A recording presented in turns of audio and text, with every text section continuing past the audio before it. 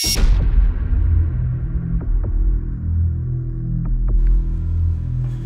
you doing? Good. How you doing? Great as usual. You're doing well? I'm doing excellent. Excellent. All right.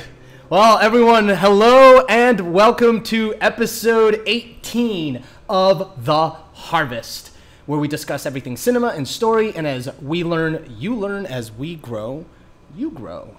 We have a two-parter this week. Yes, we are going to take you on a journey. We're going to take you on a journey through our writing process. You don't seem amused by my antics. That was great. I was already... You're in it? Yeah, I was in it. Floating? Yeah. On the journey. All right, so from research and story setup through the actual writing, all the way to revising and editing a final draft, we've created for ourselves something that works for us, a very specific method for writing. And we did that by learning from others and learning even from our own mistakes. Right. Writing is not one size fits all. So what works for us may not work for everyone. Nevertheless, over the course of many projects scripted either for commercial, branding, marketing, and advertising, for on-stage theater, which we, and for film, all of which we've done a lot, over the course of all those projects, we've discerned that there's a little bit of truth being preached by all your major screenplay gurus. All of them have some sort of truth to them. Yeah. Now, today, we're here to talk about how we've gathered all of that and made our own process. Right. Part one. This is part one, where we're going to take you through the research and the setup. You ready? Let's do it. All right, let's do this. So, first and foremost, one thing that I want to just right off the bat jump into discussing is a routine and setting up a routine, which is different than setting up like a structure. I think people sometimes, when they think structure or story structure, immediately there's some sort of a apprehension to it because they're like, no, there's no such thing as like a set structure for story. And there will be your Save the Cats, Blake Snyder's, all the way to your Robert McKee's that are on opposite ends of the spectrum saying there is no structure or there's a very specific structure to writing. I'm going to step back from that though. I'm talking more so about your routine to step into the writing process and to go through the writing, including all of the creative back work that needs to happen before you're actually writing, And I want to ask you right off the bat, Jonathan, how important is it to you, for you personally, to have a routine that you can always rely on? You're sitting there, you're staring at the blank page or the cursor's blinking in your face, and you're about to write your first word. Talk to me about your routine before you even get into that and how important routine is for you. Well, I think routine is very important. For me, it is the essence of comfort. It's what gives me the confidence to begin the process, to have a empty mind in the sense of being able to fill it in with everything that has to do with the particular film, commercial project, whatever film project it is. I think to be able to have everything from the day out of your mind, I got 2 kids, family, home, and all these different scenarios. For you to be able to focus on that particular project, you need to be able to have a good routine, something that gets you right into the project. Yeah. And by routine, we're talking like a workflow. Like there's an order to how you're going to go about to write and to get into the writing process, and there's a start, there's a work, and there's a stop. Right. And it's all structured so that everyone knows, including yourself, hey, I'm in writing mode. Mm-hmm. Right. And I completely agree. In fact, there's so much to routine that I personally think is extremely important. I mean, you said this, when you have a routine and you start your routine, you know that there's going to be an actual starting point. I think with writers, one of the biggest fears or sometimes even anxieties for writers is my first word. Yeah. Because everyone knows, like, your first page,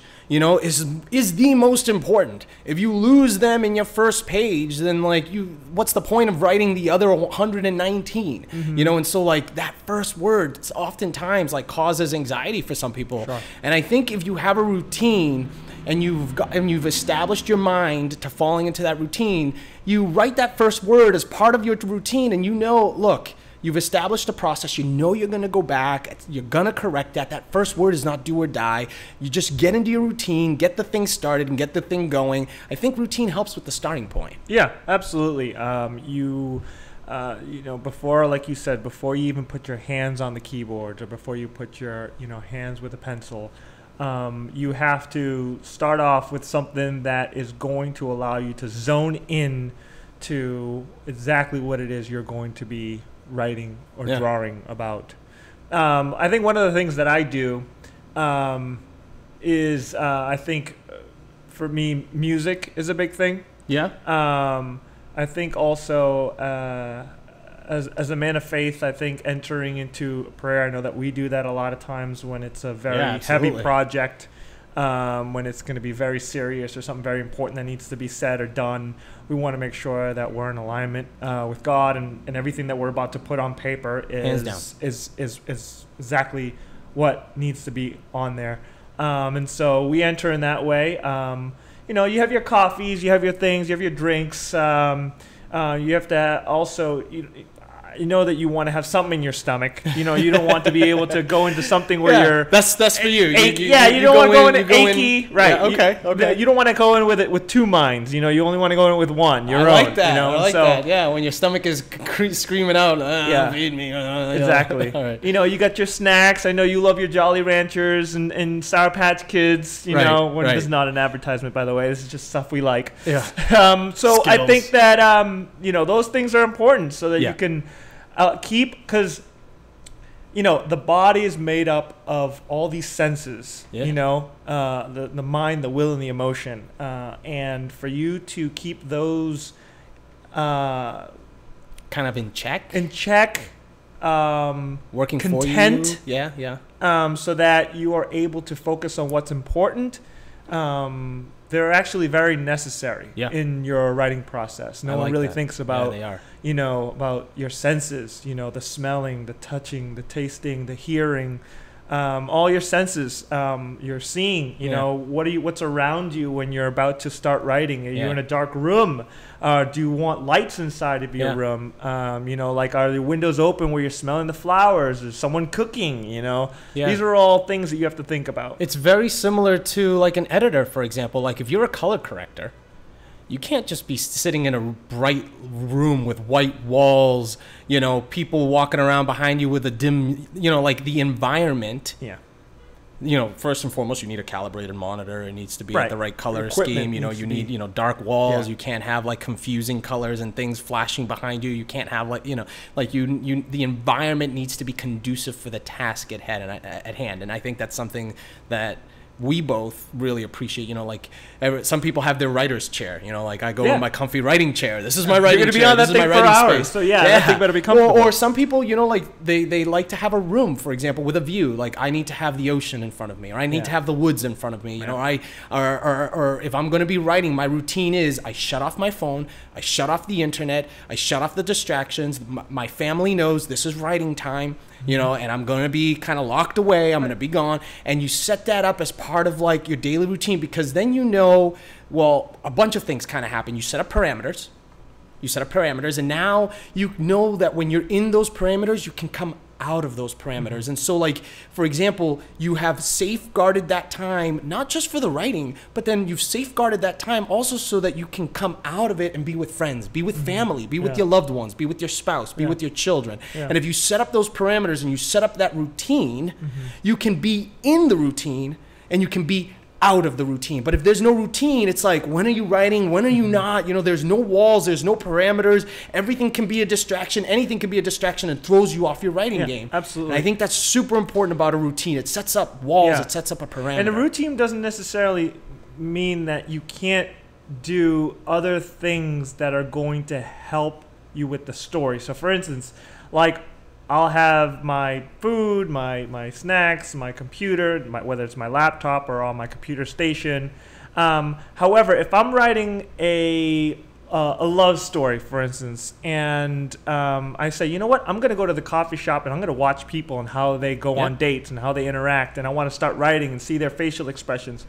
that's not so much routine, but that's actually going to start helping you with your story. So it doesn't necessarily mean that your routine, you have to be in that computer room, you have to be locked in.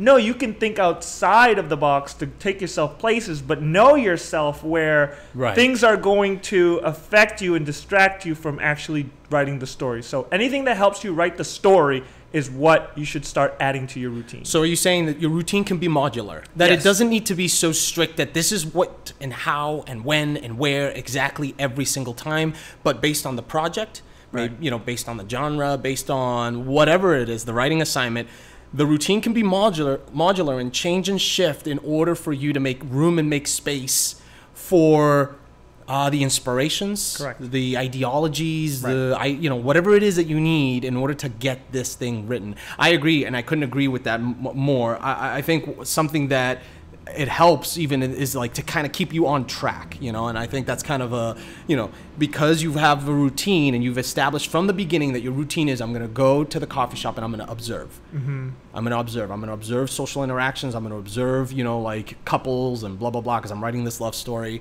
You know, you've now got your parameters. You've now got your work flow, and you can navigate through it, and now you know where's your beginning, middle, and end of your routine, your day. It's like when you end up going modular into different locations, know your squirrel moments. That's basically what it is. Like when the dog is running around, sees a squirrel, it's completely distracted. Just know your squirrel moments, things that are going to completely distract you from focusing on what you need to do. And that's awesome, because that was one of the points that I wanted to hit, is because a routine is a routine, right? A routine is a control. You've got your beginning, you've got your work, and you've got your end, you know, like, so you know how your routine begins, you know how your routine is going to end, and in the middle of that is your productivity, it's your workflow. And because you have that, it's kind of like setting goals and training. We compare a lot of things to like track and field and training, you know, because of our collegiate NCAA, you know, track history. And you know that in order to jump 49, 50 in the triple jump, in order to get to that, there's a certain routine, there's a certain training regimen, and you have specific markers and specific points to get to that, right? And if you don't hit them, then you can assess, okay, what went wrong? What were the squirrel moments? You know, like what distracted me? And because there's a set and there's a standard, you know, like the scientific method, you know, you've got numbers, you've got figures, you've got data. I guess that's the best way to say it. You've got data, a controlled environment to know when you went off track, when you were on track, what works, what doesn't work, and you can then negate squirrel moments. You're laughing because you've got something funny to say. I'm just thinking, you brought me to track, and I remember like the clap. Everyone knows the clap has to be perfect. Routine. Yeah, you know, it's like that, bum, bum, bum, and then it increases the speed. If one or two people were off, you're like, stop. I turn around and do the whole routine over again. And it's true, because it's so mental. It's so mental, and you don't want to have any writer's block. You don't want to have a mental block. Yeah, and look, and if a routine, you can discern, you know, like, sometimes it's tough though, you know, like sometimes people become sticklers about routines, and then they become more focused on the routine than they do. Look, that's just an aid. That's just something that you're setting up to help you. And so like you gotta also be able to like be flexible with the process, because sometimes, for example, let's say you've got your routine and you've got it set up, and the family knows this is routine, this is writing time. Your son may come in with an emergency, and you know what? Like, you got to be flexible to break the routine. It's not about the routine. The routine is just an aid, just like anything else. Just like final draft is just an aid to writing. Do you need final draft to write? No, it's an aid. It's a tool. The routine is a tool, and we can't become so overwhelmed about the tool in and of itself that then that becomes a hindrance as well. Yeah, because when you're doing commercial work, you'll have to do some or when you're doing episodes or shows, television, you got to write on set, and you got to be on the spot, and you know, you may not be in your nice cozy spot, and you got to be able to have that ability to produce and create content outside of your routine. So routine, again, is perfect. It's an aid that's going to get your mind focused on what you need to do. I was thinking of just discomforts that happen You know, sometimes when like if you don't set up your routine, you know, squirrel moments or distraction moments, or like if you haven't had your cup of coffee, or you haven't had the right food, and you know your mouth is talking to you. You know the commercial, the Hanes commercial with the tag. Oh yeah, I love it. Or the tag, or the stain. Or the stain. Oh, Yeah, it's the best tag commercial or the ever. stain. You know, it's like you're there's something else talking to you and so The distracting. guy's tried so hard. Yeah, you're in an to interview, focus. and the stain is going. You can't loved it. focus. Yeah, and that sometimes that's the same. That does happen. You know, like I know, like if I haven't had my cup of coffee entering into my routine, my stomach is gonna be going, and then all of a sudden I'm typing. I'm like, wait, no, that's well, not it's right. so much more. I want to say stressful when you're doing a product for someone else. Meaning, like you can be creating your own content. You don't have the weight of a producer or some agency kind of if you're writing demanding. speculative. Yeah, if you're writing speculative, you're just doing it. You don't have that weight, but you need to have that mental strength. Yeah. To be able to be ready. Yes. You know, to even when those squirrel moments happen, it's Yeah. like you need to have the ability to Discipline. exactly. So Self-discipline. So yeah. So Yeah. the routine will end up slowly breaking apart as you continue becoming a better writer. Yeah, the whole world will begin come to against grow. you in your Exactly. routine. It's almost like the world is against you. The moment that you have your routine, it's like Yeah. everything that can go wrong will go wrong, Right. and you have to have that self-discipline. Absolutely, Yeah. absolutely. But then like there's that fine balance again. Like if writing becomes about the routine, then you've missed the point. Right. You know. Yeah. So let's move on to the next topic, because we've established our routine. We know how we're going to begin the process. We know our writing comfortable space. We've had our cup of coffee or our breakfast or whatever, our souffle, whatever it is that we need. You know, we are in our comfy chair, computers in front of us. What's the first thing though? Because we do things very uniquely, and it's based off of a lot of research, a lot of school of hard knocks, you know, and just kind of trial and error, testing what works and what doesn't work as far as writing style, writing structure, writing technique, writing form and format, all that good stuff. For us, and this isn't a mystery to anyone, because anyone that's been following our podcast from the beginning, you all know we're disciplined when it comes to research and infusing research, but not just, you know, just the traditional research. And we're going to talk about research on a more nuanced level, because sometimes we just say research and we throw that word out there, but there's so many different types of research that we can do.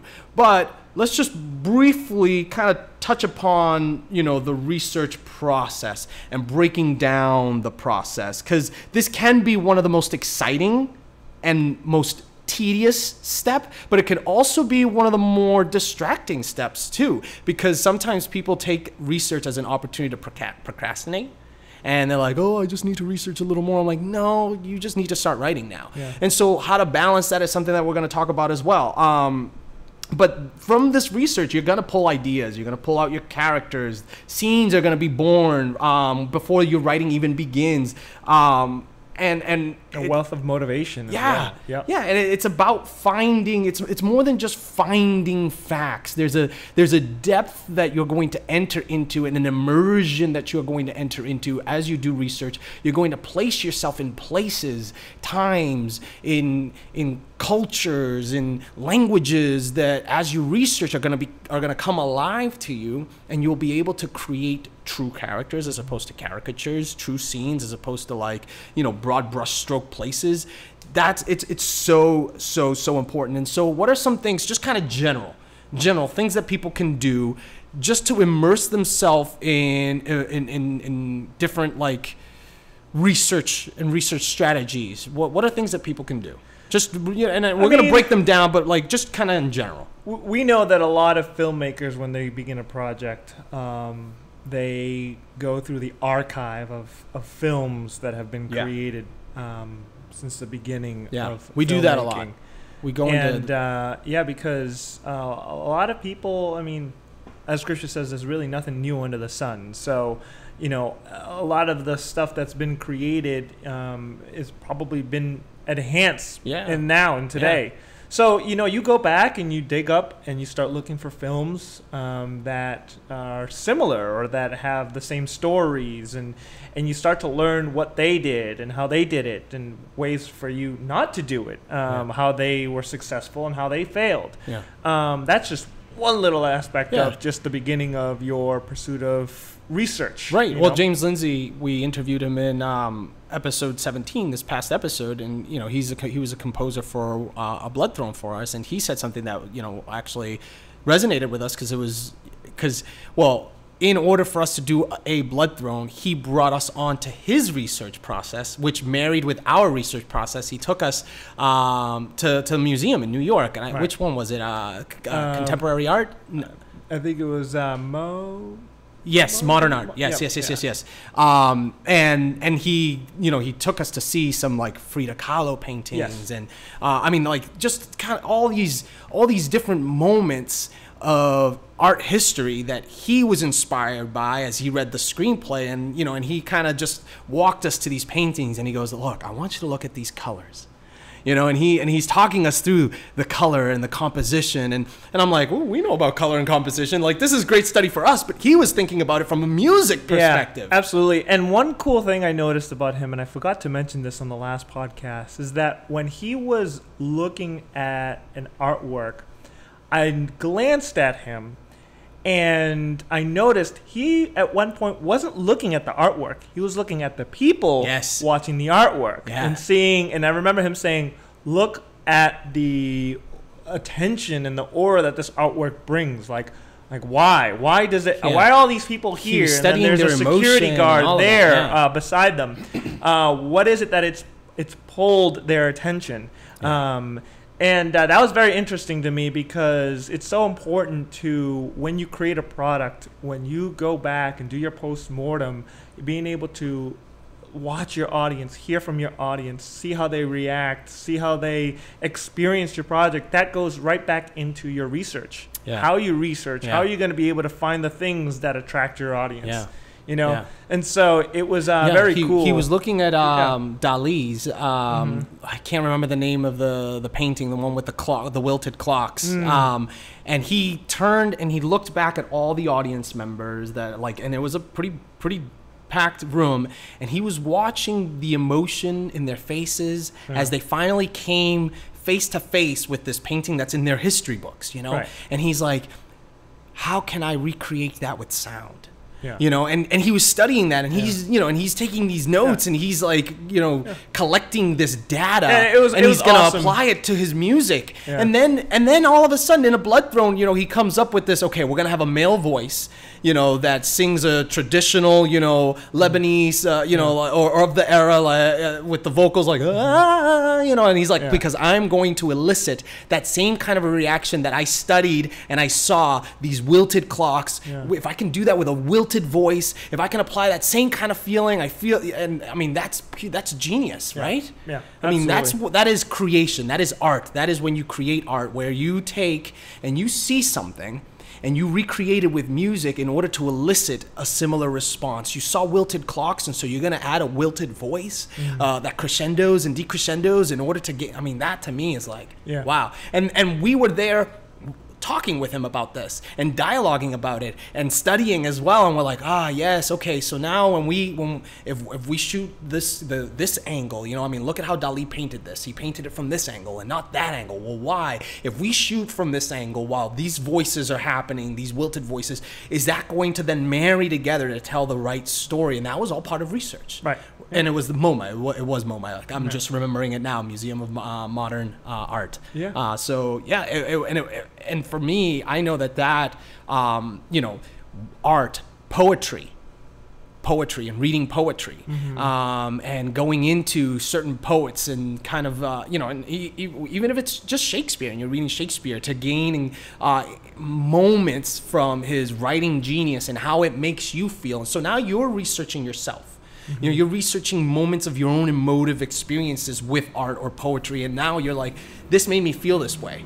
How is it that in the sequence of words or in the sequence of sound or in the sequences of visuals, what is it in that made me feel that way, and how can I recreate it as I build this world, my world and my story? And that's one of those things where you have to be careful again to make sure of your squirrel moments, because you actually will strip yourself of an emotion that is necessary for your piece, for your work. Yeah. So if you're stripping yourself and you're just full of anger based off something that happened, you have stripped yourself of this joy, this peace, this happiness. Yeah. in your writing when you're trying to write a happy piece, and it shows in your work. Yep. Your mood will show in your work. Yeah. And then people who read it is like, why is this person upset? Why is this person angry? It's like, oh, and you actually don't have a good reason. You just go back and realize, oh, I actually was upset when I was writing this. Yep. And so it's very important. When that happens. Yeah, Yeah. It's very important that you guard your and know yourself and what will distract you. Yeah, and you got to write this stuff down, whether it's like you're taking notes on your phone or you're giving yourself memos, just to kind of remember these moments so that you can go back to that headspace. Yeah. And when you're writing, so that you're in that world again. And speaking about being in that world, you need to embed yourself into the world that you're writing. Yeah. You need to put yourself into it. You need to study that world. If you're writing about, here's the first example that comes to the top of my mind. Logan, the movie Logan. It's a rated R film. It's a harsh film. There's a lot of violence, but it's based on a character and cartoons that I grew up with. I grew up with the X-Men. I grew up watching the cartoons. I grew up reading the comic books. It was just a part of like my world as a kid, and so it built a lot of the fantasy that is in my imagination. And the Wolverine character, you remember like Jose, he would always be Wolverine whenever we picked. Oh yeah, never got to be a Wolverine. I never got to pick the Wolverine X-Men action figure because he always took it. I always ended up with Cyclops, which left you with Gambit. Yeah. I ended up being Gambit. Always. But anyway, I think about Logan, and I think how much history there is for that character. That character, I mean, it's got Marvel owns the intellectual property to that, and and there's a ton of comic book history there. But in order for James Mangold to write Logan, he needed to immerse himself in the world of the Wolverine. He needed to know everything about him. He needed to know what he ate, what he didn't eat, what sets him off, and everything. Why? In order to create truthful reactions, truthful motivations, but more importantly, to know what the character would never do. Right. Yeah. Wouldn't do. Wolverine would never do that. So don't write that. Don't go there. And the more that you're immersed in the world of this character, and the more you can be realistic to it, the better the movie. I think sometimes the Wolverine films that are the least successful were the ones that kind of stepped out of the canon of Wolverine, and they over sensationalized. And I think the reason why Logan was so successful, it made like $620 million in the box office. I think the reason why it was so successful is because it was rooted in the truth of the time, in the truth of the character, in the truth of like the story world. And when people watched it, they could relate because it was truthful. It wasn't something like crazy outside the box. And we have to do that in our storytelling. We have to immerse ourselves in our characters' lives and know what our character would be motivated by. Why they would say yes, why they would say no, why they would go left, why they would go right. Save the girl or save yourself, or save the city, save the world, or selfishly, do something else. It's just, you have to understand the truth of your character, and by immersing yourself, you can do that with research. You can do absolutely. that with studying the genre. People will pick out, especially a character they followed all their life, whether it's, according to the comics, if he is who he is shown to be in the film. But one of the great things I actually heard Aaron Sorkin say in his writing is, a lot of times although it's very important to soak in every aspect of the character, to especially when you're doing period pieces, especially when you're doing true life reenactments or whatever. You're going back into history and you're doing a biopic. Yeah, it's important to understand the human condition. Right. Because when you understand the human condition, you're understanding how everyone relates, what people want to see. People want to see people. That's what they want to watch. They want to watch the human story, their successes, their failures. They want to follow the individual. And a lot of times, it's actually funny. He doesn't even know anything of what he's writing about. He doesn't know anything about Facebook. He doesn't know anything about these particular sometimes projects. His characters. He says that his characters are smarter than him. Exactly. Yeah. And he makes some extremely intelligent characters. I mean, if you've ever seen like The West Wing, or you watch Social Network, and you're listening to like his characters talk, they're like, wow, Aaron Sorkin must be a genius. Yeah. He's like, no, I don't know anything about computers. When I wrote, what's his name? The Social Network? No. When he wrote Apple. Steve That's Jobs. Right. That's what he said. He's like, I don't know anything. I'm computer illiterate, and yet he writes this. Right. Yeah. So one of the things is he knows the human condition. He knows the human being, and that is the key to every story. Really, everyone wants to connect. I think there was a study, and I'm really messing this up, but on where the eyes go when people watch movies at a movie theater, and eyes go to eyes. Yeah. And that's amazing. Eyes go to eyes, and rarely will they go to like an explosion in the background, or some person falling or something. But eyes go to eyes. Yeah, you'll go to the eyes to see the reaction of the explosion. Exactly. Yeah. Exactly. And so a person wants to connect to people. That's why people interaction, I believe that during COVID is probably one of the hardest things for people, because it's like we want to connect, we want to socialize, we want to embrace, we want to have relationships, and I think in writing that is key to a successful film. Is, can you have your audience connect with your characters? Right. And it's interesting too, because like, I'm glad you brought up Aaron Sorkin, but then like on the opposite end of the spectrum, you've got writers like David Mamet, who says the exact opposite. He's like, I gotta forget characters, like the story is what's important. Forget the characters, forget the people. Like, why are you wasting your time? And he's really harsh about it too. Yeah. But if you listen to what he's saying, he's essentially saying that the characters serve the story, like the story don't serve the characters, and like, so if you're really listening, he's in a way saying the same thing. He's like, look, you want to bring them, you want to give them a story, you want to give them this entertainment, you want to bring them on a journey, and the characters are the ones that are going to bring you on that journey. And so at the end of the day, you still need to know truthfully, if a character is making decisions, those decisions need to be truthful and need to serve the story. Right. And so in order for you to know that, you got to know your character, right? Mm-hmm. Yeah, absolutely. I think I really think that these are different forms of trying to create a successful story. You can either have a movie that is having you connect passionately with a character, or the story is just so amazing to you. I can't believe this happened, and you fall. So these are different techniques of even writing. And this isn't coming from a void. We're not making this up. I mean, we had talked about A Hero with a Thousand Faces, Joseph Campbell's really thick, complicated book, talking about like the hero's journey and the mythological journey, and how it's important for a hero to go through a series of steps, and for you to know your hero, and then kind of the more watered down version of Joseph Campbell's A Hero with a Thousand Faces is Vogler's A Hero's Journey, or Michael Hugh, I can never pronounce his last name correctly. His was A Hero's Two Journeys.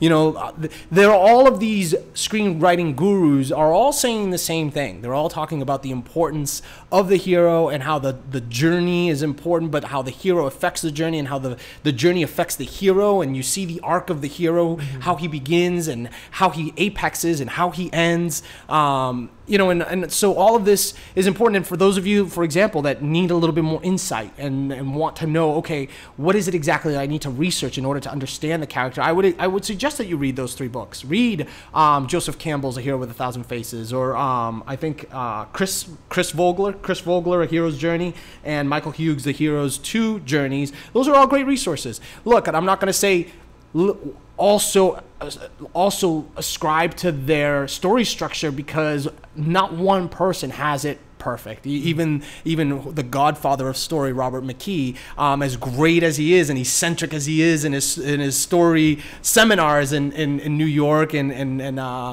London, in LA, there are still pieces that you can take from everyone else and add to that. You know? And you're so unique as an individual. You've gone through this experience in your life where there's this thing that has been given to you within your sphere of influence. There's a story that's in you that's going to make you slowly tail off from these structures, and create your own that will be able to make you unique. At first you dabble with what's been done, and as you continue getting better, you end up kind of creating and forming into your own individual. Absolutely. And there's different types. And so talking about different types of research, right? Excuse me. We talked about reading books. Mm-hmm. Reading books, super important. Yes, you got to read books, and read books about how to research too. Read your screenwriting books, because they're going to tell you, where to focus your research to be. But also reading books about the era, about the time. Reading books about the genre. If you're gonna be writing a Western, get into some of Clint Eastwood's works and writings. Yeah. Reading magazines. So if you're doing something that's within the print era, and there are magazines of the time, there's for example, Teen magazine will always be connected to the 90s. I'm sorry, if you want to make a movie about the 90s, read Teen magazine, because you're gonna get an understanding of of that culture based on the and I know that magazine is still in circulation, but it was I personally feel like it was at its height back when I was in high school, because it's everyone was reading it, even guys were reading it. I'm like, what is this?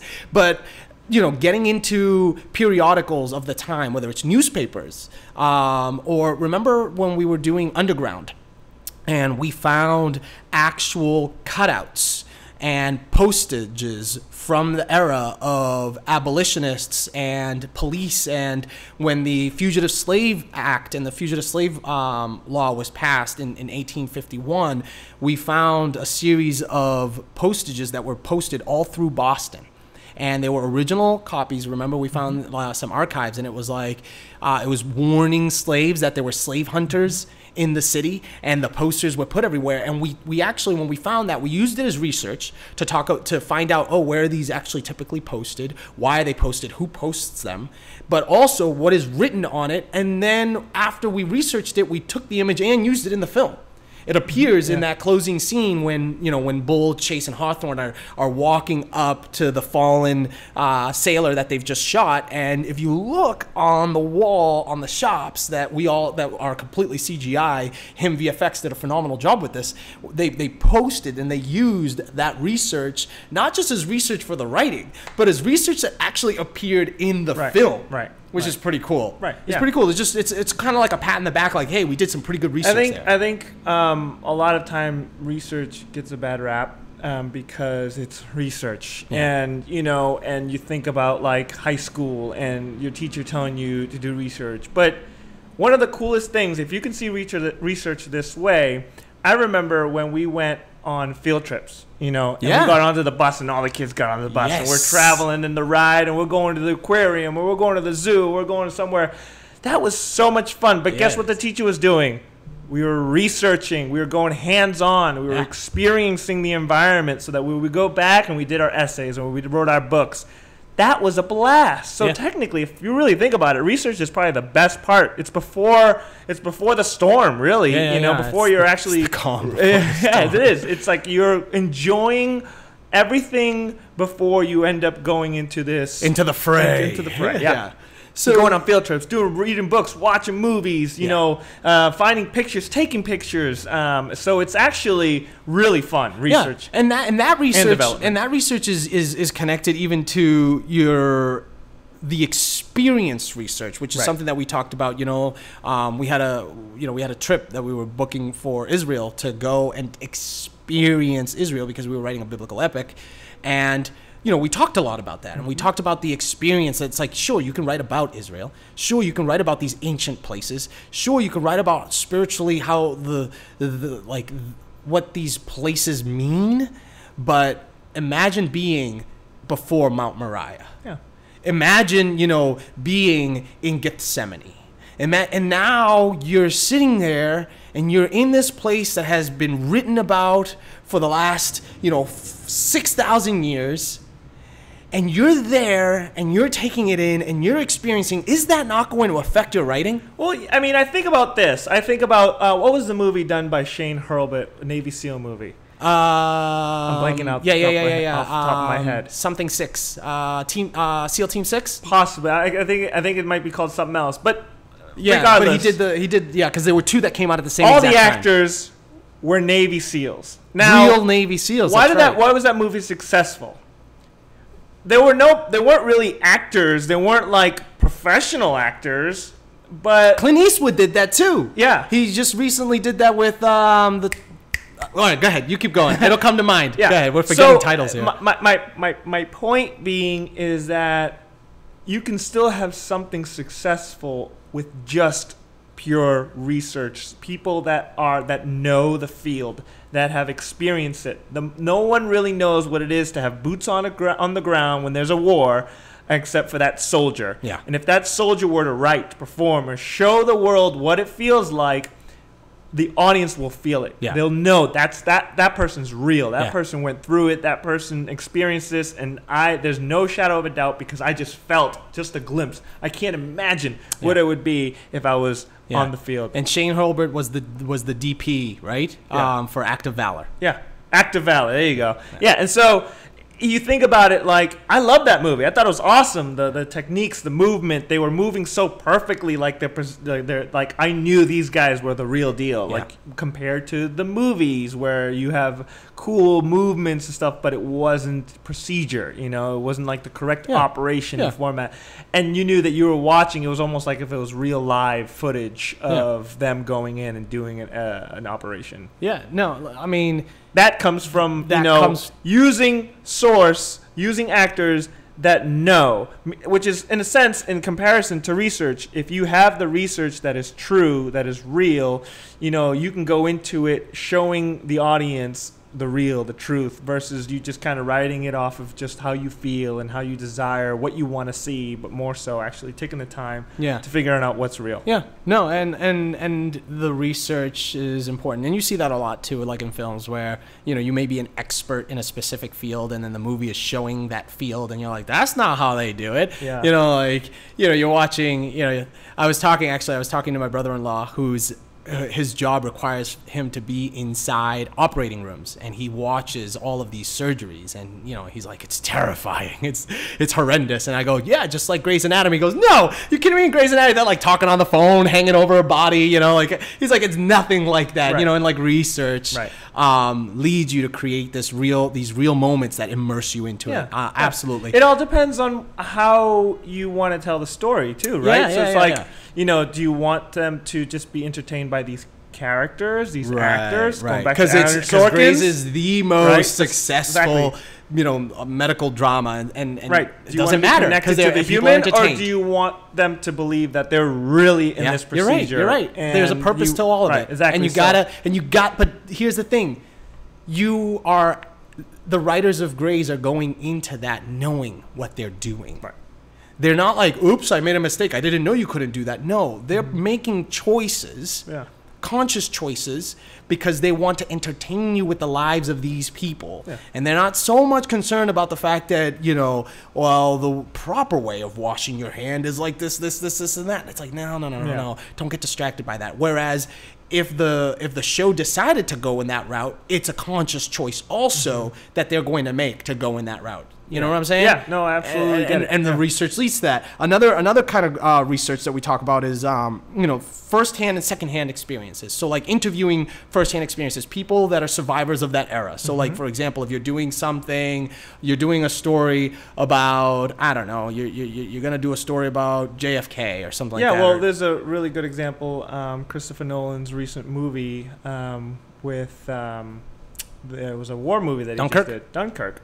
The extensive research that he did, and interviewing the veterans, that the veterans came back to the movie and they were leaving there bawling their eyes out. Yeah, the same thing happened with Spielberg's the opening scene there with Tom Hanks. Yes. One of the most D-Day. Yes, one of the most graphic but realistic as far as sounds and sights of that moment where they're storming Normandy and they're coming out of the boats and they're getting mowed down. Yeah. That stuff. Yeah, you could have it was so much detail in that because they wanted to make people experience in that. You just got dropped off in the front of the shorelines of the firefight. Yeah. As a viewer. Yeah. You got dropped off. Yeah. And that's what they You wanted literally to do. just, they threw you there. And Yeah. you're like, ah! It was Like, so what's happening? intense. It Yeah. was so intense. But like when the soldiers, the veterans left and they're crying, they're like, that's exactly what happened. That is exactly it. You just took me back.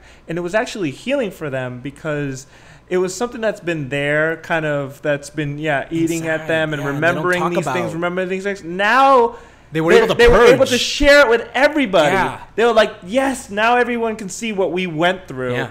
And they have some sort of release and some sort of freedom of being like, now everyone understands and they can be freed from feeling as though they were alone. Yeah. That's interesting too, because like that's the power of story, huh? Mm-hmm. It gives a voice to the voiceless sometimes. Mm-hmm. Yeah. And I feel like a lot of those soldiers have held that in, not to wanting to talk about the war, and now like they've purged, they've had their catharsis, it's come out, and they're like, they can almost like move past that now. Mm-hmm. Like you all see it, you've seen it, you've experienced it. We're all now in an agreement, kind of in the same place. We've had a dialogue, and there's been a kind of a healing there. Yeah, exactly. Some sort of they feel like they can connect now in a sort of sense. That they're not alone in this world where it was years ago, but now it was being able to. Yeah, but I guarantee, that like, for example, in order to write some of these things, like, it would have been good to stand at that beach, before you're about to write, and just kind of walk around and experience that. And I'm not saying that, like, okay, now as a writer, you got to go bankrupt because you got to fly all over the world. No, but if you got the money. But if you've got the means, you've got the opportunity, and it's something that's within reach, that's something within your means, like, that's something that you can do it. Yeah. Do it. If it means travel. If it's a drive, it's a short drive. It's an interview, call up somebody. Call up that person. If you're making a military film, like, call someone, Right. You'd be surprised how willing people are to just share their stories. Everyone wants to talk about themselves. Yeah, you can never have not enough research. I remember we have for the last film we did, which was a short, for 40-minute short, we have 400-page book research on it. More than that. And it's extensive. We wrote 400 pages worth of research, like, on this 40-minute. We should publish that. I think we should. I mean, it was available to our crew, to our actors, for them to be like, whoa, this is who you want me to be. This was questionnaires upon questionnaires and research. It was just like so. Yeah. But it was so good because the moment I put my hands on that keyboard to start writing scenes or start writing beats and all this stuff, it was boom, boom, boom, just quick. It was just so easy because I knew the characters, I knew the story, I knew. So, awesome transition. Yeah. You've got all of this information now. You are immersed in the world. You know your characters. Routine. You've got your research. You've got your routine. I got my Sour Patch Kids in my belly. You've got your Sour Patch Kids, your Skittles and your coffee, and maybe bacon, egg, and cheese from some awesome place. Crave. Doesn't matter. Wow. Yeah. You just shouted out Crave. I did. I gave Crave a shout out. Just random aside, for those of you that live in the North Shore, go to Peabody, check out Crave. Beverly. Beverly. Yeah, you go to Beverly, check out Crave. Phenomenal breakfast sandwiches. That's going to be part of our routine now. It's like just random $30 breakfast sandwich. Oh yeah. But you know what? That's how we're going to start it. All right, no. But yeah, you've got your routine. You've got your research. You're ready to go. And what do we do? The very first thing now, because and it doesn't belong to us. This isn't something that we do. When we go and buy these 3x5 a more index cards. Version of it in our, because you and I, we think alike, and yet we wanted to, find ways to get more detailed. But I think what we begin to do is we start writing beats, right? Start writing little scenes here and there on cards, on computer, whatever it is, on your phone, on a Google Doc, whatever helps you so that you can remember and have it down, whether it's a terrible idea, whether it's this idea that just may not work with your story, still write it down, because you'll find yourself, there's a reason why you even thought of it. It isn't until you've got your best that you can start taking out, And I think that's and that there's a process with that though. Like, okay, so what we do.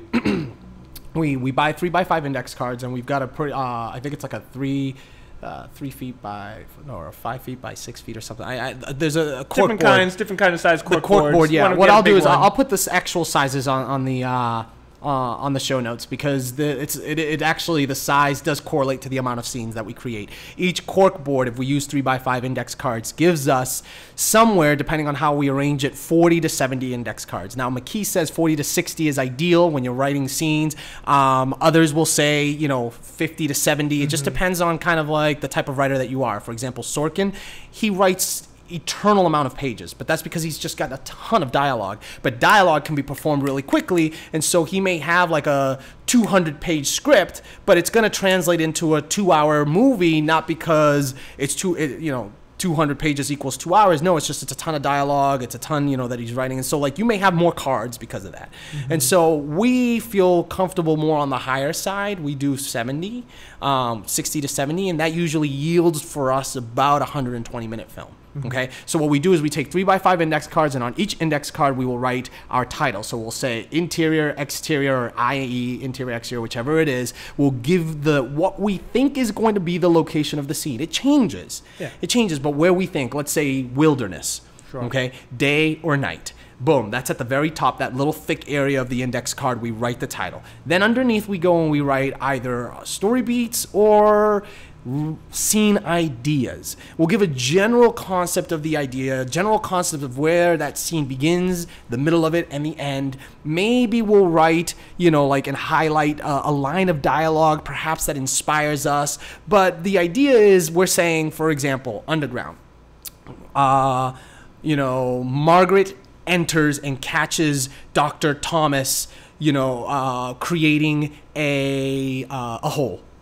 And that's the scene. That's the card. And we write it down. Margaret enters, catches Dr. Thomas. Not worrying about anything. We're just giving exactly. Not worrying about other amenities. This is what you want to see in the sense. This is the interaction. Right. We're not talking about composition, angles, colors, nothing. It's just kind of giving an idea so that we know the general flow of story, because this is all the setup. This is all the cracked story. Okay, we've gone past our research. We know our characters. We know what they would do, what they won't do, what they will say, what they won't say, and why.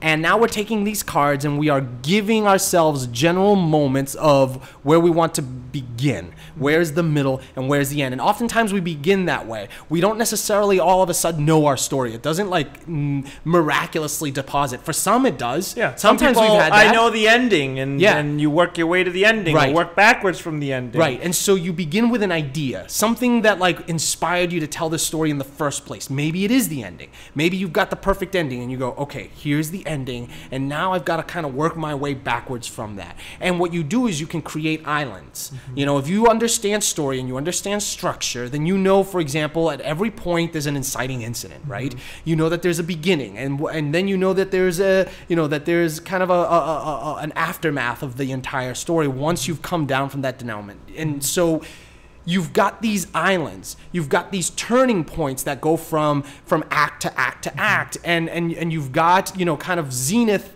moments at each point. And so you mark out these cards and you write out these moments that you kind of are inspired by as a result of having done research and knowing a general understanding of how you want to work this story, and you put them on.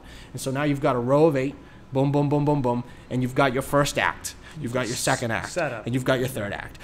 Now, having said that, talking about story structure, and this is something that we're going to get into a little bit more at next week's podcast. There is no specific, we personally don't necessarily work in just 3 acts. It depends on the story that we're trying to tell. It also depends on the platform. TV obviously traditionally is in 4. Film traditionally, as a result of Aristotle's Poetics, is in 3, but you can, Shakespeare wrote in 5. Certain people have, write in 7. If you read Into the Woods, for example, that book is all about, about 5 acts story structure. And so sometimes we'll write in 3, sometimes we'll write in 4, sometimes we'll write in 5, sometimes we've written in 7. It just depends on the story that we're trying to tell. It depends on the turning points. It depends on the hero. It depends on the journey. There's so much that it depends on. Yeah. So having said that, we're not, if we give a specific act structure, it's because that's the act structure that we use for a specific movie. So now let's use Wade in the Water. We're working on Wade in the Water. Wade in the Water is going to be a television series where right now we just finished the pilot. We're starting episode 1, and we're going to be writing about, it's going to be a limited series. We're going to write about 8 or so episodes. And the episodes are going to begin in the early 1850s, and they're going to work their way through the 50s, and they're going to lead into the Civil War. So now we understand kind of a general gist of each episode and where, more or less, historically, we're going to space them out in order to get to the Civil War.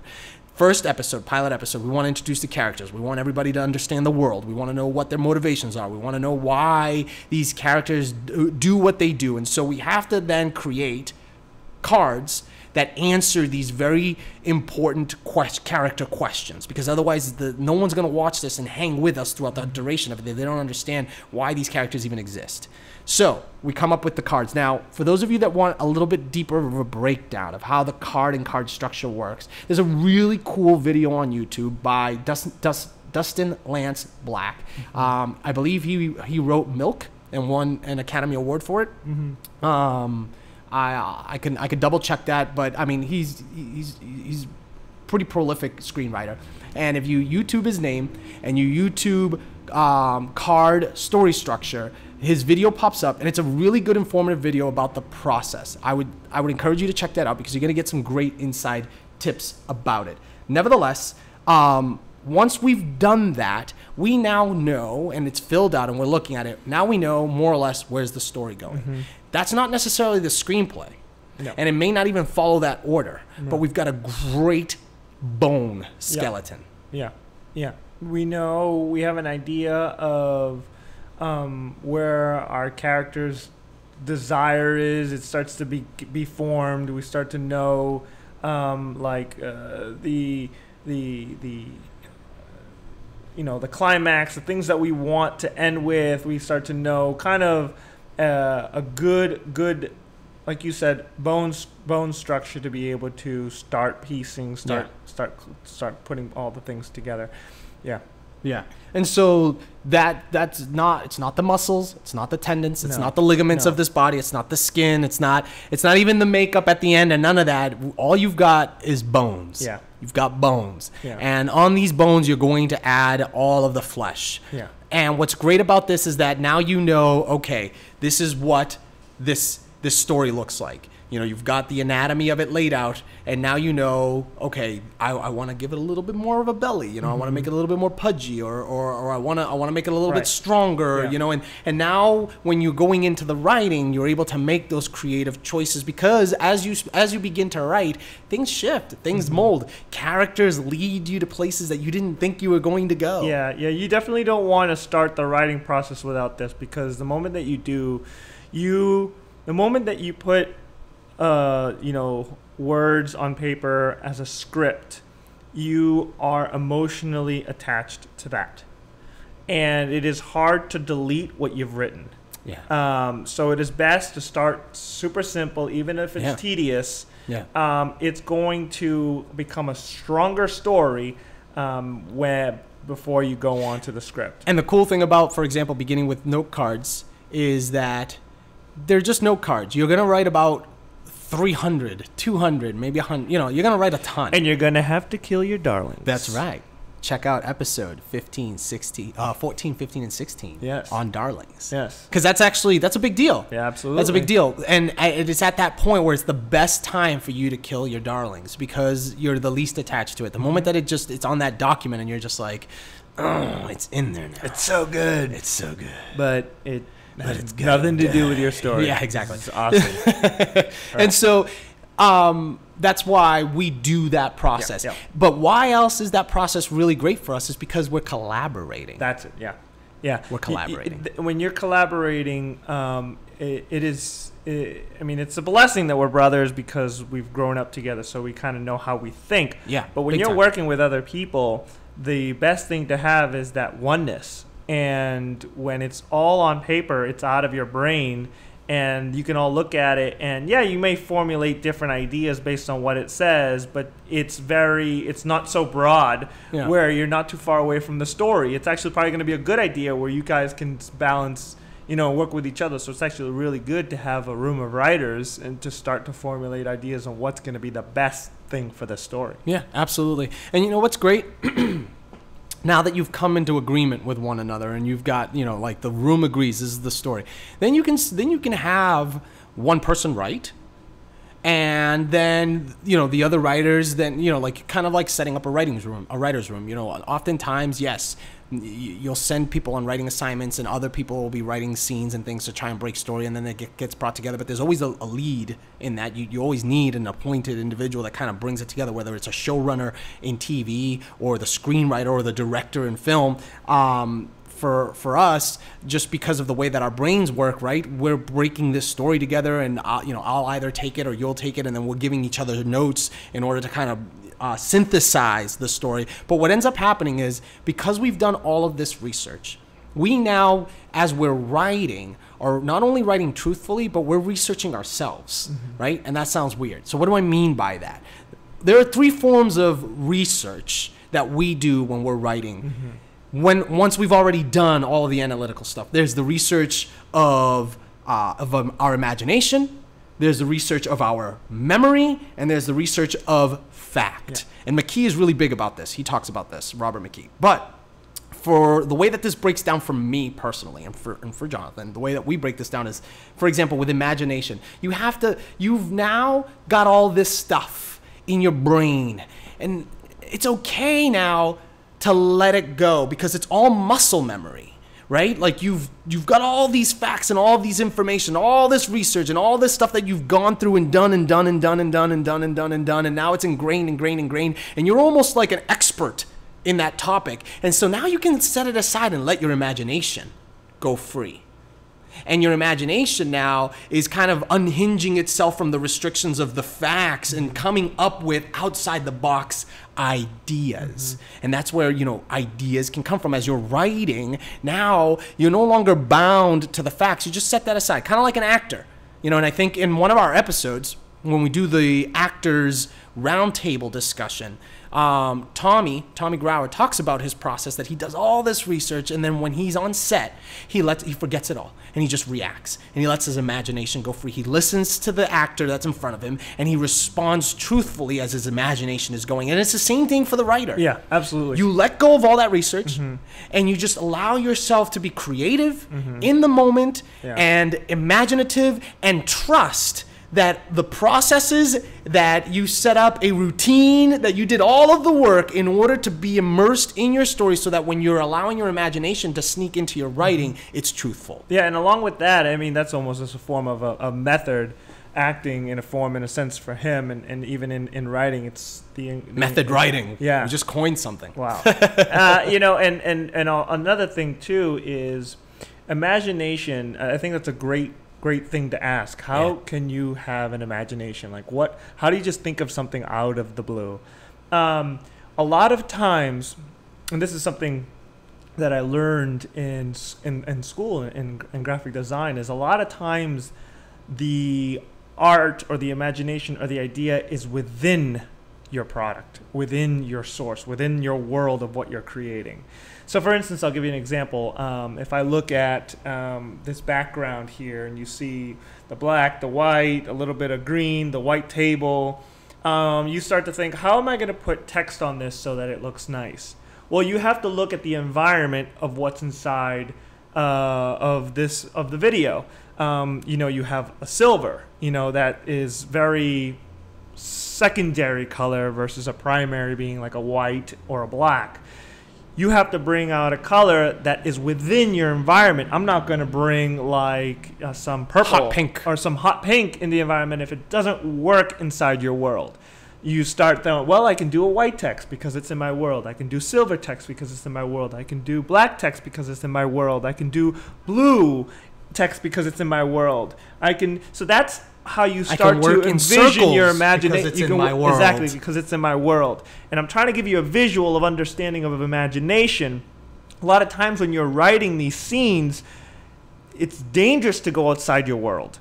Your world is your best friend for ideas. And if you start to say, you know, for instance, in Underground, you know, Thomas is creating a hole and Margaret is coming in, and the hole goes to some sort of, I don't know, a grave. You know what I mean? Like that. No, that has nothing to do with the right, story. With the story. The story, the whole can go down into a hidden railroad. You know what I mean? And then you start, formulating.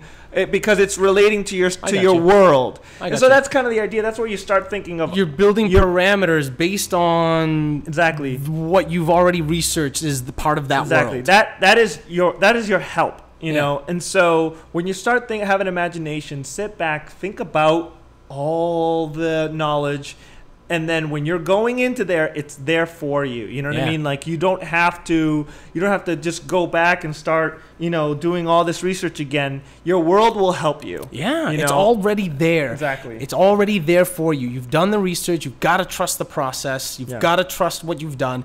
You just have to sometimes kind of step back, kind of be kind with yourself, give yourself a moment. Maybe you need to step out of your routine for a minute and do something completely different to jargle, like kind of disrupt the mind and disrupt the flow, because maybe you're too in it, and to pull yourself out so that you can go back in and see it with objective eyes. Right, and one of the things that we've done in the past is when we were like, what are we going to do here? What scene are we going to do here? So we said, all right, let's get a group of actors. Let's improvise it. Yeah.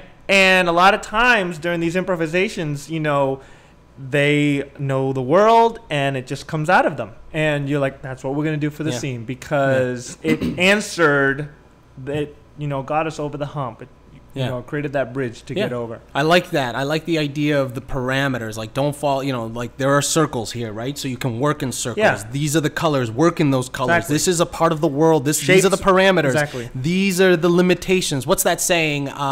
Necessity is the mother of invention, right? And so, like, this is it. You can't go outside of it. There's a need. So you're going to invent something based on what's here, and you're going to create something that's beautiful, but make it so that it's within these parameters, and it's going to be brilliant. Yeah. It's already here. Don't try and go outside of it and bring in pink into here, or don't go outside of it and bring triangles, because there's no triangles in this world. Right. You've done your research, stick to the world, trust it, and you're going to find because the necessity is there, you're going to create and invent something that's beautiful. Right. That's really like metaphorical language, but I get it. But you start to question, you have to, when you create that world, you have to know why you created the world that you did too. Because, for instance, when you see all these curves, you see all these circles, they mean something. Yeah, they have they give a feeling out. Yeah. When you have these hard shapes, they're strong, they're aggressive. When you have these circles, you start to think very gentle, very calm, very soothing, very smooth, almost feminine type. You know what I mean? Because it's important to be welcoming and not harsh. You know what I mean? And so these are the things. Everything is done for a reason. Yeah. So you have to, when you create that world, when you created your bones, you build on the bones. You don't build on something else. Right. So that's the idea is, Right. you have to be able to create within your world. Yes. So that's imagination. So you've allowed your imagination to kind of roam free, but not outside your world. It's free in your world because you've done your research. The next thing is memory. And what that means is, the saying, like, write what you know.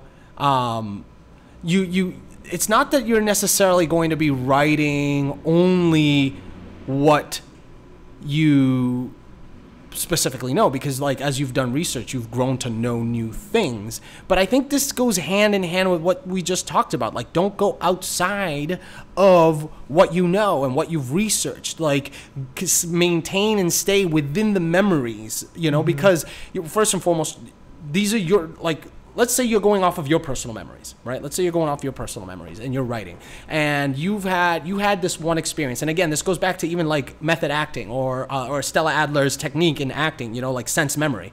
You're going back to moments that you have had in your own past that have created for some emotive experience, some sort of emotional result of something, right?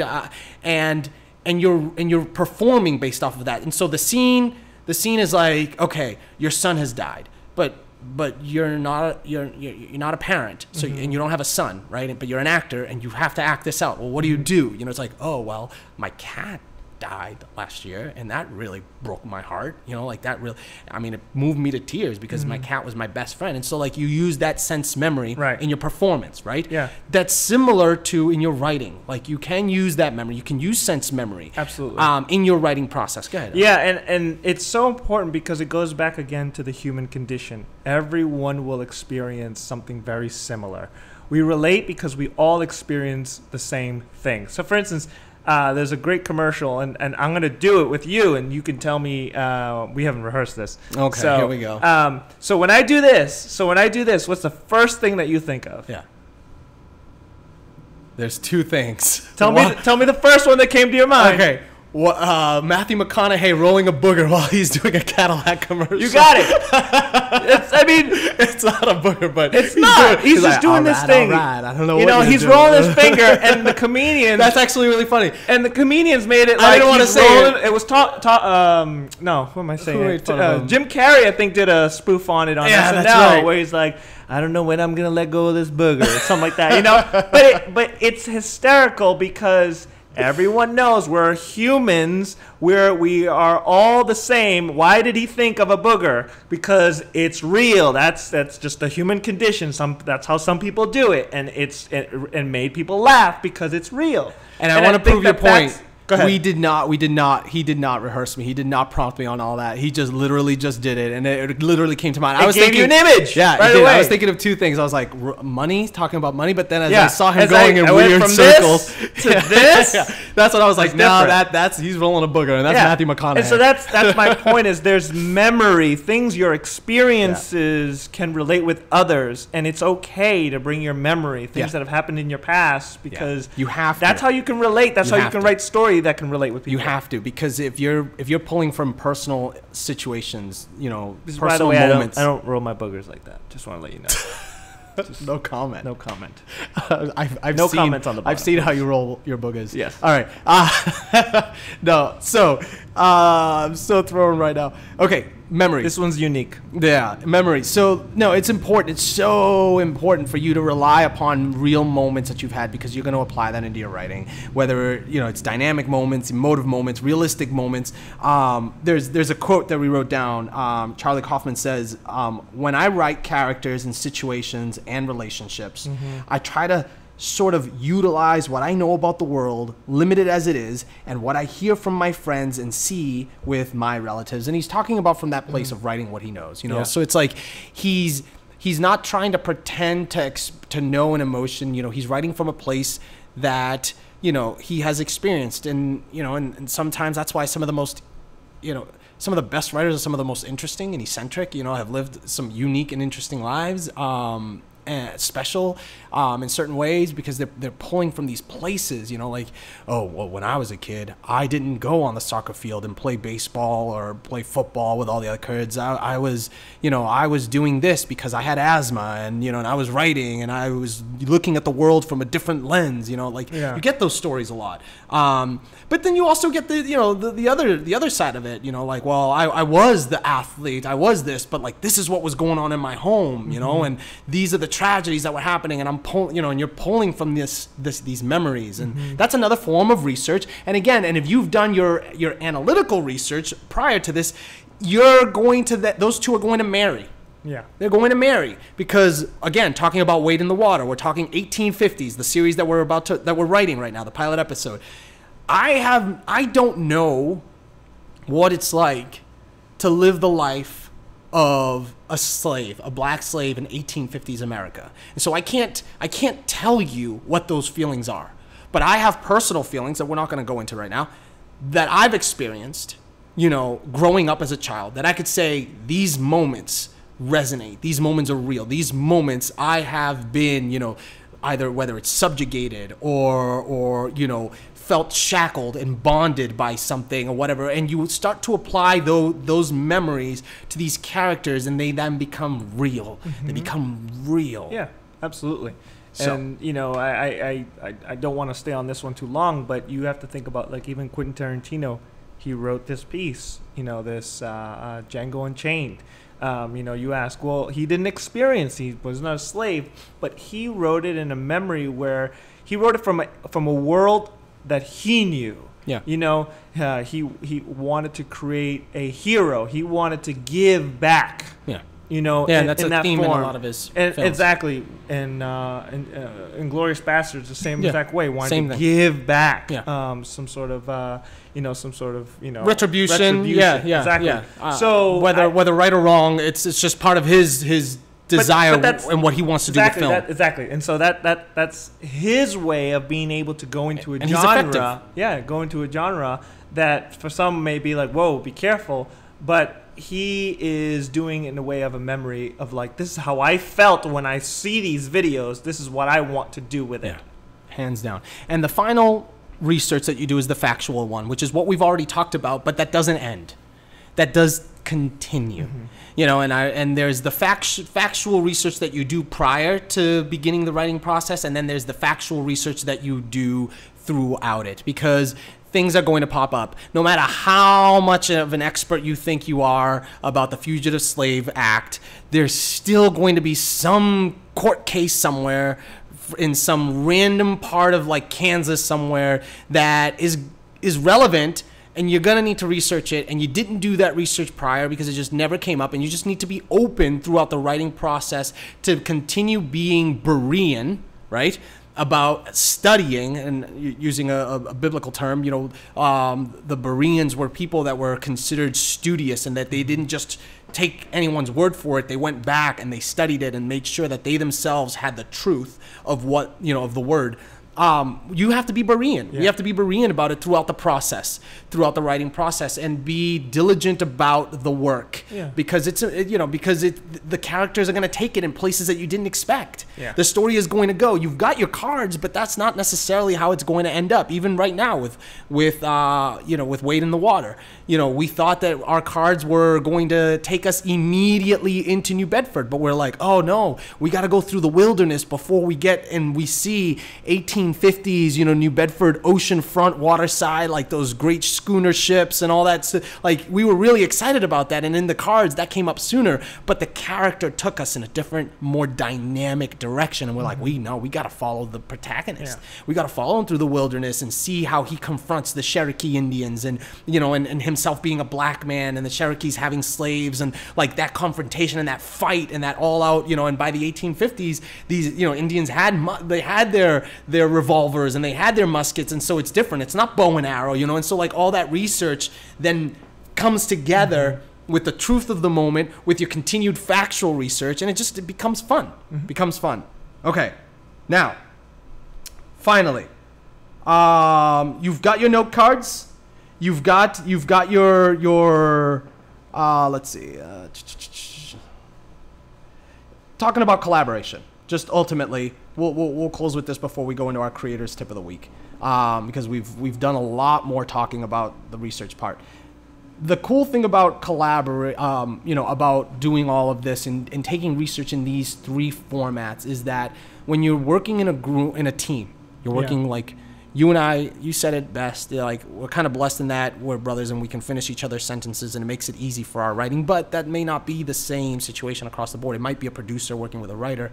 It might be two writers working together. It might be a director that's working with a writer and they're not related, or whatever. It could be a writing room set up.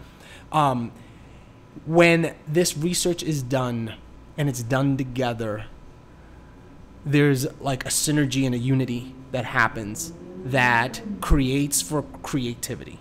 And it emboldens and it kind of builds a momentum with creativity, and it actually helps the process. There is the danger of using research as an excuse to procrastinate, but that's why working in teams, you're able to kind of like keep each other in check and say, hey bro, we gotta move on to the next phase. We gotta move forward. And we encourage that. We encourage working, and I know that oftentimes, like, you know, writers are you know, kind of like vampires in their dark rooms, you know, like writing by themselves and get away from me, you know. That's kind of the cliche for the writer. But But every writer at some point or another shares their writing, whether it's with a producer or an agent, or they're sharing it, with a script writing service where they're getting feedback from a friend or a relative or a fellow writer. That has to happen at some point or another. And but if you're working with that person, that's different than when you're working with the person that you're sharing the script with. When you're working with them, you both need to have gone through those processes together. It's important. It's important because otherwise there's going to be way too much conflict. And and conflict is good.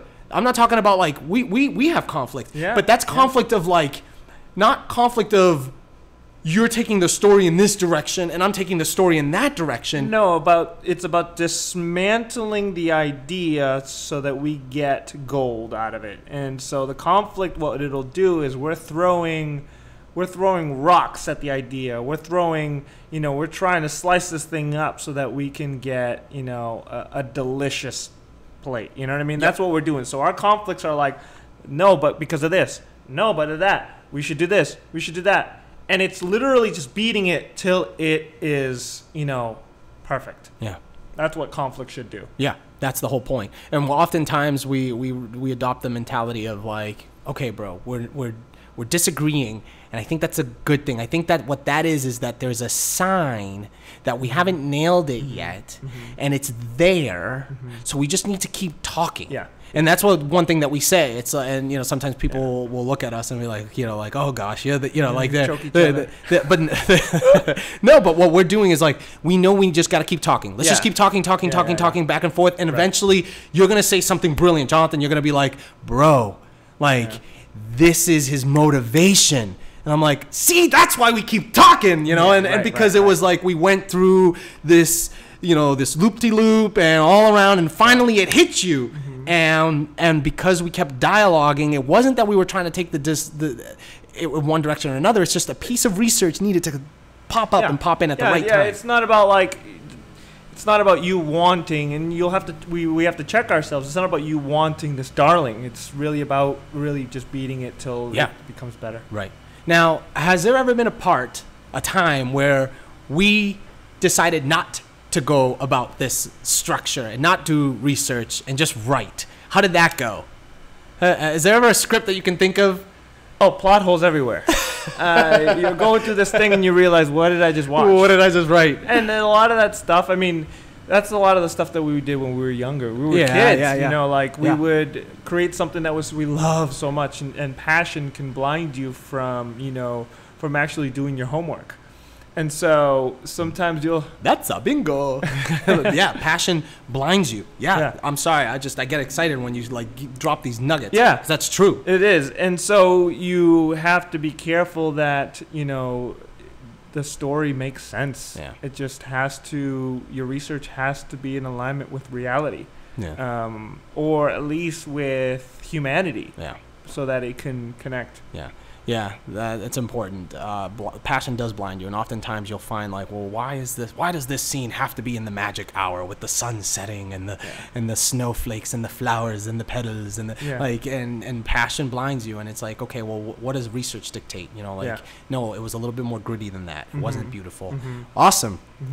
Cool. I was gonna start name dropping some old scripts and stuff, but maybe it's best that we don't, and we just leave it as next time. If you don't do the research, you're going to have plot holes. It's going to be ugly, and you're going to be depressed. Yeah. You're like, why did I do this? Yeah. No. Part 2. Second part. We're gonna talk a little bit more about the actual writing part. Yeah. We're going to get into the breaking that down and kind of how the story flows. Cool. All right.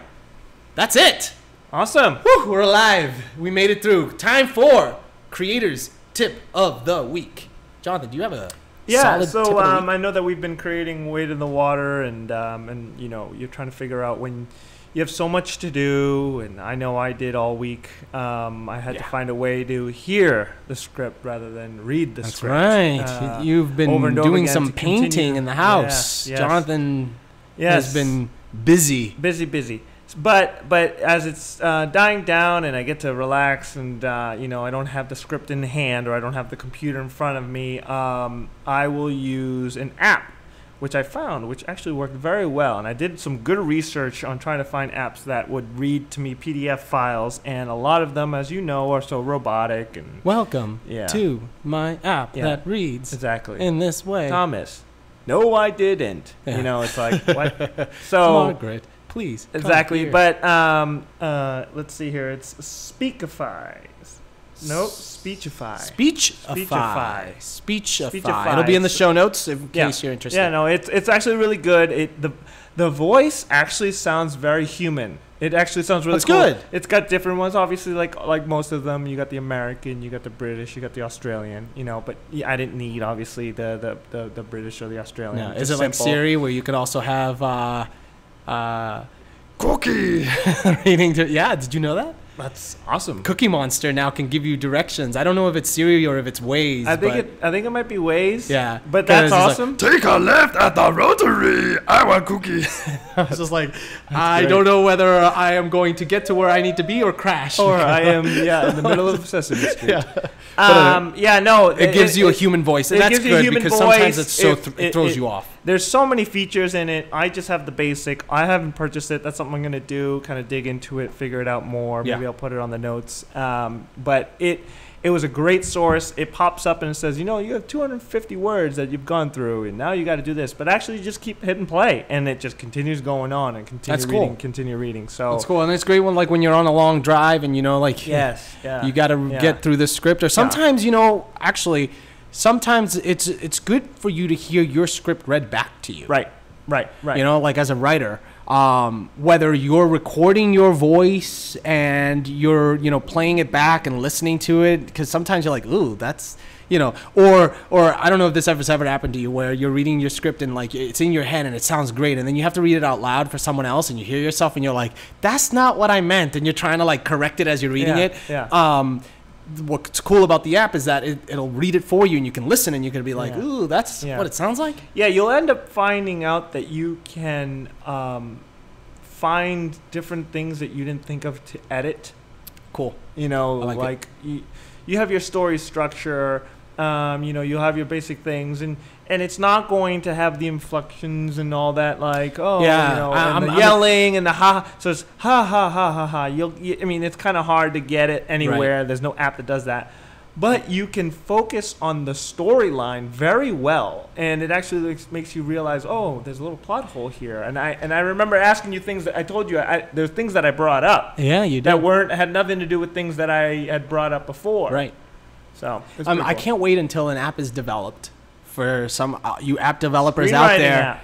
An app that either connects to like Final Draft or Highland or what's the other the app that we were using? Celtics, however you call it, whatever any of those screenwriting apps is, but that connects directly to it and is able to like get the metadata for your tabs and your enters and can then translate that into and knows that it's like, oh, if there's a tab and a character, then it gives a new character voice. And then if it has parentheses, it says you can know aggressive or whatever, and it can understand like if HA is together to do it in like a ha ha ha, like as opposed to ha ha ha. Right. I can't wait for that kind of an app. It'll come. There's someone watching who that's gonna if you can create that app, you are insta rich. I guarantee it. Yeah. Someone out there, we just made you rich. Hook us up at the Patreon. Oh no, wait, we'll get that in a second. Let me finish with my creator's tip of the week. What's your creator's tip? All right, so my creator's tip of the week. So it's actually scriptreaderpro.com. Scriptreaderpro.com has a ton of resources on there. This website has a ton of resources. But the one resource that I want to highlight, I'm not going to get into the myriad of things that you can do on it because there's a ton, and if you ever have time to go through it, it's great for you screenwriters. But the one resource that I do want to highlight is their best screenwriting contests to supercharge your career in 2020. There's a ton of really bad screenwriting contests out there. As a matter of fact, now with services like what's the service that we use even for contests and festival app. We just used it recently, literally not too long ago. Either way, film festivals have now gone into the online world. And there are aggregate applications out there that make it super easy for anyone to start a festival. I can start a festival right now. We could start the Harvest Festival and claim that we are the greatest and most important, and that if you submit to us and give us all your money, that you're going to be discovered. And 99.9 times out of 100, that is false. It's not true, and it's unfortunate. Because it's easy to scam people now. It's so easy, and that breaks my heart, because there are writers out there, that they just don't know better, and they go on Film Freeway. That's one of them. And I'm nothing against Film Freeway, because Film Freeway has some great festivals on there. Like Sundance now just signed a deal with Film Freeway, and so now Sundance is officially shifted over from Without a Box into Film Freeway, because Without a Box is closing their doors. Nevertheless, because these major aggregate sites are out there, anyone can create one, and you just have to be careful that they're not stealing your money or making you promises that they cannot keep. Some of them are good, some of them are legit. Do your homework, do your research, ask around. However, this specific section in the Script Reader Pro gives you the top screenwriting contests, ones that are actually legit, where you're going to get a bang for your buck. They are more expensive ones, but if you can win, for example, these contests, hands down, you're going to be noticed. Either you'll get staffed up in a writer's room, or someone will come and option one of your scripts, or even the one that actually won. It's just, I mean, the ones that are on here are like the Nickel Fellowship. Obviously, everyone knows that one. That is one of the biggest. They've got contest prizes. For example, if you win, it's like $35,000 fellowships. Wow, awesome. Not little stuff, like legit stuff. The Austin Film Festival. Yep. The Austin Film Festival has a screenwriting competition. As a matter of fact, I believe that Craig Mazin and John August, they're like oversee that, and they've got a pretty cool podcast called Script Notes, and it's that one's pretty legit. And so go through the list. It's on there. I'll put it in the show notes. It's got a bunch of them. Final Draft has one. And I think there's maybe 10 to 20 or so. There's a bunch, and they are legit. They are good, and you can get some great experience. And last week I talked about another one, Coverfly. I'm not going to get into it too much, but Coverfly is one of those where they're brand new, and so they don't necessarily have all of the steam and that they say that they do, but they are trying to create something, and you can certainly use it for coverage. That's certainly good for that. But anyway, check it out. It will be in the show notes. I will put it on there, and you will have that information for right at your fingertips for scriptreaderpro.com. Man, cool. That's it. Awesome. What a great, quite lengthy episode. Yeah, but there's so much more. There's so much more. Well, everyone, thank you so much for watching episode 18 of the Harvest Podcast.